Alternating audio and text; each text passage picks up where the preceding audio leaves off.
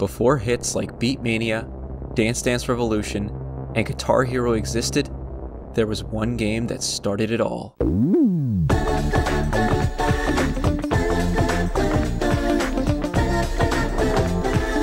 gotta do what? I gotta believe! PaRappa the Rapper. That is not to say that this was the first game to employ music or rhythm-based gameplay elements. However, it was the first game to not only properly establish some of the core principles of the genre, but also bring rhythm games to the mainstream. But before we talk about the game's legacy and influence, we need to go back to the 90s. Masaya Matsura was a Japanese musician, playing in a band called Size, as well as composing for commercial ads.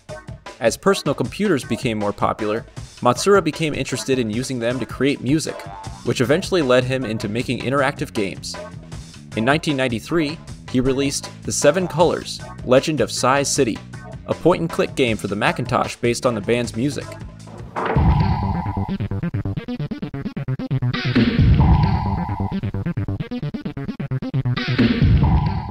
Soon after this, Matsura left Size to pursue his ventures in music games and founded the company Nana Onsha.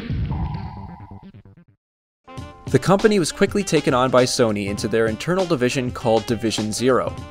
While much of PlayStation's early game development was focused on more popular ideas like FPS and racing games, Division Zero had complete creative freedom, which is what allowed PaRappa the Rapper to be made. Because Matsura was so interested in the practice of vocal sampling, he decided to make a game centered around rap. Matsura would write the lyrics in Japanese, while Ryu Watabe would translate them into English while freestyling. Along with the artistic direction of Rodney Greenblatt and the story writing of Gabon Ito, PaRappa the Rapper took form. The game was released in Japan in 1996, and then worldwide in 1997. Because there was nothing like it before, the team found it hard to promote. Not only did they not know what genre to label it as, but many members of the team were even unsure if it qualified as a game at all. Regardless, it sold very well and was met with good reviews. It was praised for its unique art style, memorable characters and music, charming story, and revolutionary gameplay.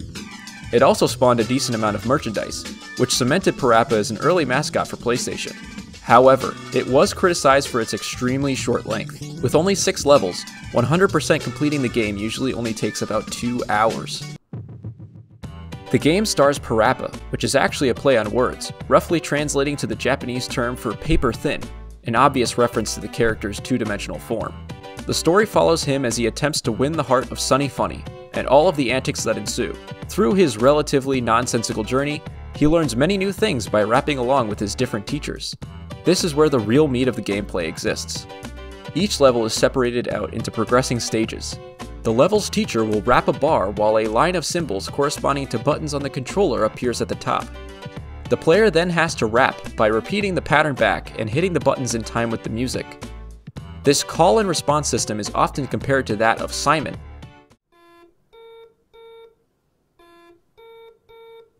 Other games after this would also use this gameplay style.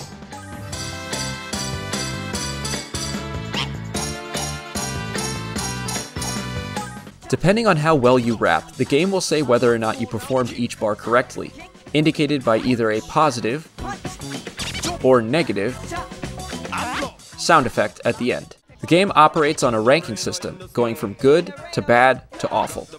Continued poor play will result in your rank decreasing, as well as the background and character animations changing and the song becoming noticeably worse.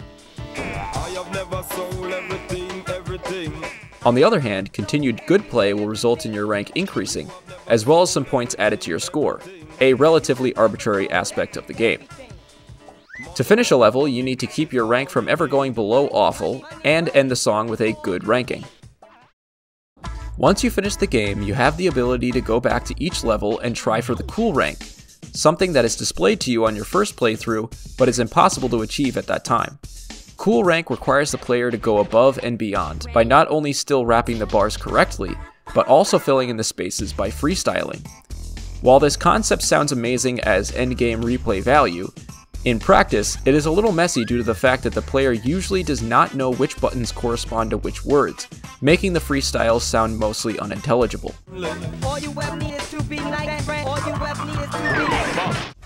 It's ironic since Matsura is fully aware that most people play the game this way, but he states that a large intention for PaRappa the Rapper was this focus on expressing yourself outside the bounds of the game's restrictions. Once Cool Rank has been achieved, you will enter Cool Mode, wherein the teacher will actually leave the stage, forcing the player to go completely solo. It's not exactly clear as to what the game considers a good freestyle, and it's once again very hard to create something that sounds halfway decent. But as demonstrated here by the game's creator himself, it is possible to sound good. Did you check the toilet on the right? Did you check the toilet on the left? However, the game's biggest flaw is how rough the timing window is. Often, your raps will sound perfect, but the game will say you played it wrong. Whereas other times, your raps will sound off, but the game will say you played it correctly. Playing the game on newer TVs may have an effect on this input lag, but the use of a CRT TV does not completely fix this issue. Aside from the pure gameplay, the music is fantastic.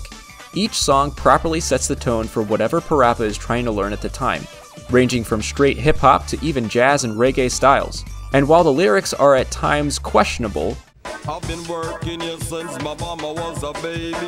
The raps usually have a pretty good flow. My style is rich, dope, fat, and rich. We'll make a cake today that looks rich. It's hard to play this game without constantly tapping your foot. Other than all of that, there really isn't too much else to say about the game itself. After a cool ranking has been achieved on all the songs, one more level is unlocked. However, in reality, it's simply a looping animation of Sunny Funny and Katy Cat dancing in front of a crowd. The only thing you can actually do here is change their outfits and move the camera. A pretty lackluster completion bonus to say the least. After the success of PaRappa the Rapper, the series continued with a spin-off titled Jammerlammy. After that, there was a direct sequel for the PlayStation 2, then a port of the original for the PSP, and finally, a remaster of the original for the PlayStation 4.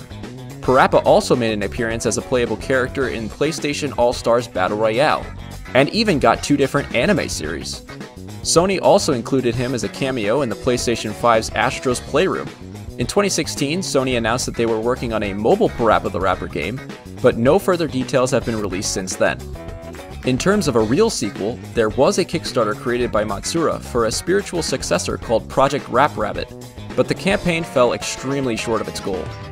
Nonetheless, the game not only spawned the modern rhythm game genre we know and love today, but also remained as a cult classic that has appeared a couple times in mainstream media.